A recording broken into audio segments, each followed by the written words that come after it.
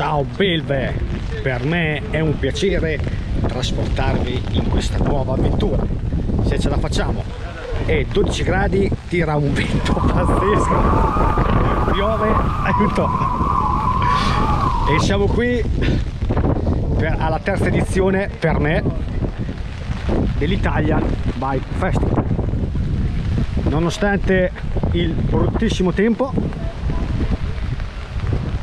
c'è abbastanza gente. Oggi è venerdì, è proprio il primo giorno. Tra qualche minuto apriranno i cancelli dell'Italian Bike Festival.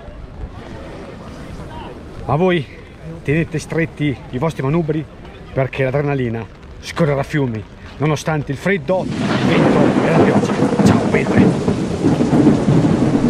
3, 2, 1, go. Questa è la canzone del biker estremo, questa è la canzone che canteremo, questa è la canzone del biker estremo e questa è la canzone che canteremo.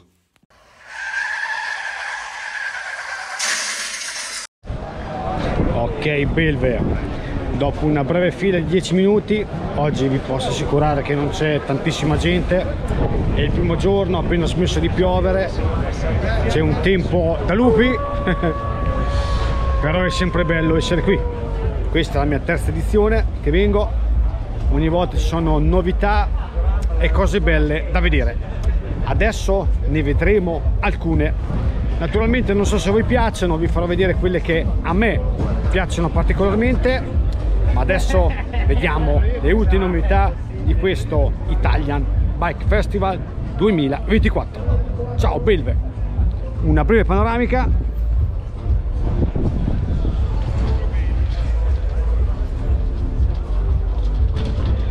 Si può veramente trovare di tutto. Beh, iniziamo subito con lo stand iBike.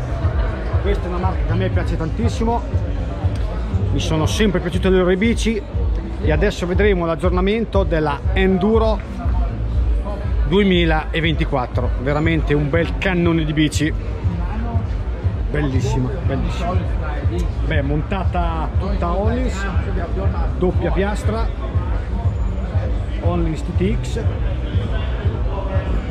freni Magura MT7, bellissima questa versione grey, fantastica. Dopo, se volete altre spiegazioni, potete andare nel sito della iBike, veramente bella. Prezzo? Beh, accessibile a tutti, 8.000. Beh, diciamo che dai, è in linea con le concorrenti, però bellissima iBike.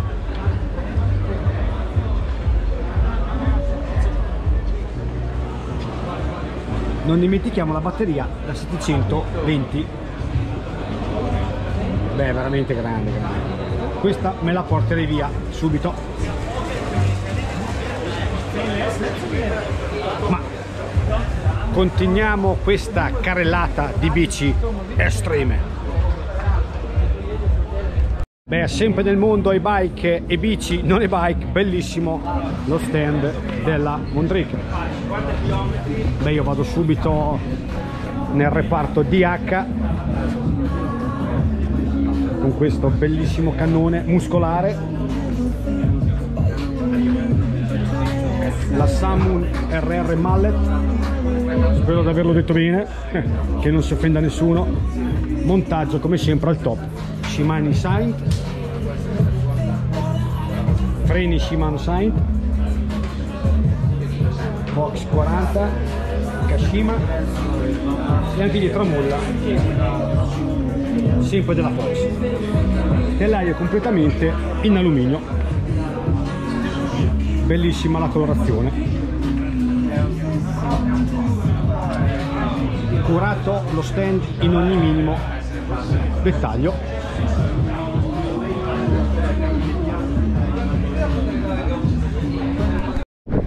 Ciao belve, un'altra bici che mi è piaciuta molto è la Propane Slash. Quindi siamo qui allo stand Propane con Gerardo che ci spiegherà brevemente i dettagli di questa bellissima bici. Ciao Gerardo. Ciao ragazzi, questa è la nostra Slash, è la nostra e-bike leggera con un peso di circa 23 kg.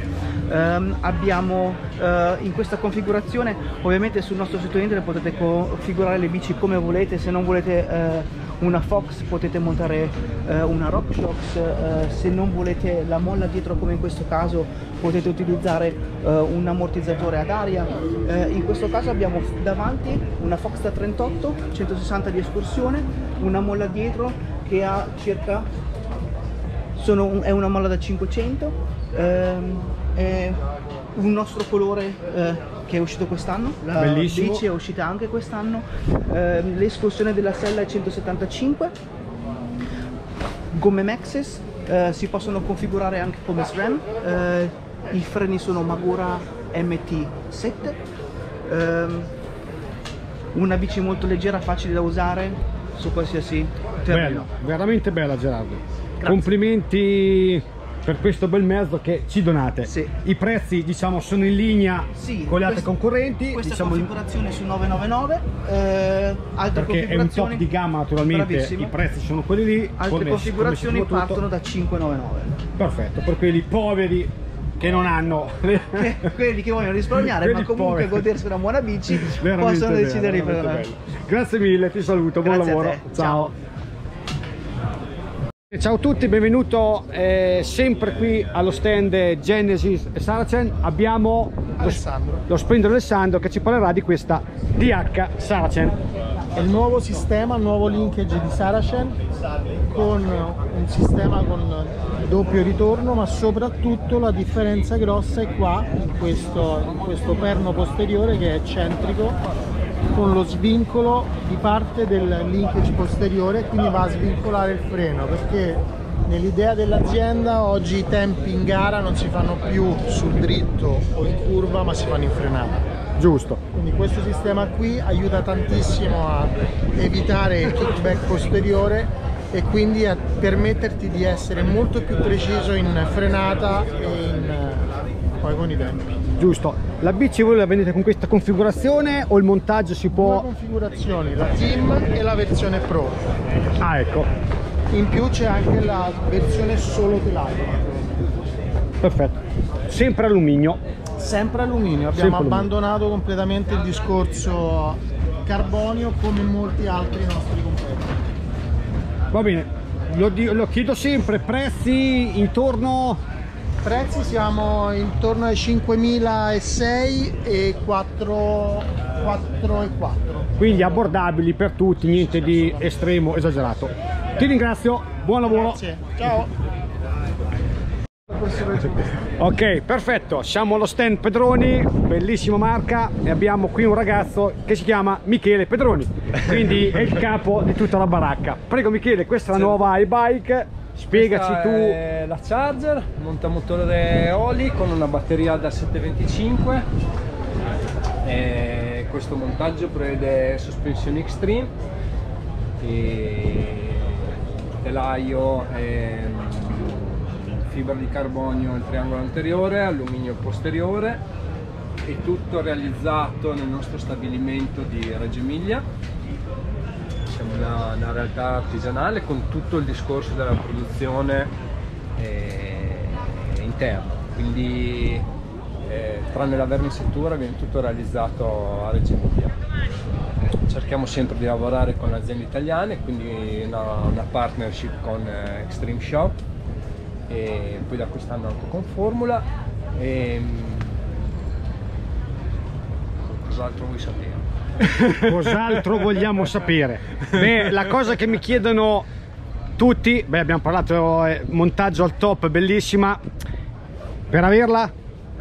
Per averla, allora, dipende molto chiaramente dal discorso montaggio. Un montaggio così con anche il dal discorso personalizzazioni, perché comunque facendo tutto dentro, facendole una a mano una per una, si può avere personalizzazione sia sulla vernisatura che sulla nodica dei componenti in erga, quindi bielle, eccetera.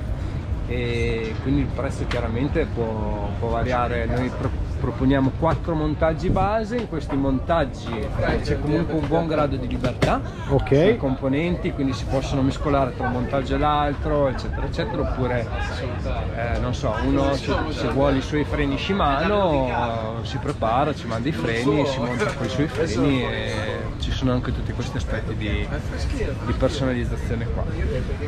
Come prezzi si parte da 7,2.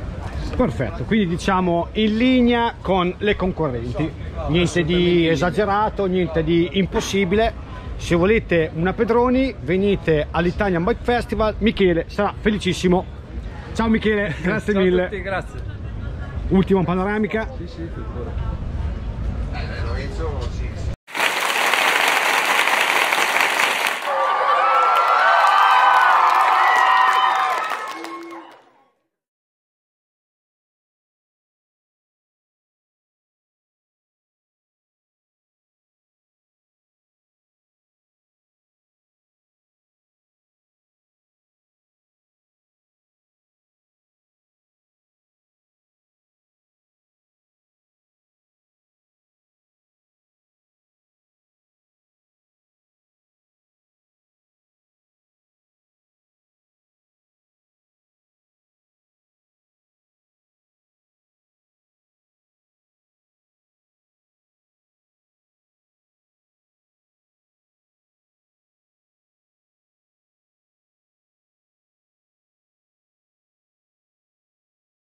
Ok belve, per me è stato un vero piacere accompagnarvi alla prima giornata dell'Italian Bike Festival.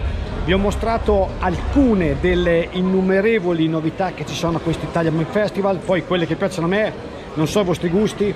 A me piace molto l'estremo, l'enduro, la DH, ma ci sono veramente per tutti e per tutti i gusti. Ci sono gadget, accessori, nuove tecnologie, veramente c'è da impazzire dalla gioia a questo Italian Bike Festival del 2024. Adesso è iniziato a piovere di brutto, sono riparato nello stand iBike perché era quello più vicino a me però è stato veramente bello, spassoso essere qui. Vi consiglio di venire, vi godrete una giornata di bicicletta e non solo. Qui c'è anche da mangiare se volete e potete provare le bici. Oggi, caso la pioggia, non ho potuto provare nessuna bici perché il terreno era veramente infangato e impossibile da praticare. Con questo bel tutto ci vediamo nel futuro con una nuova spumeggiante avventura. Ciao belve!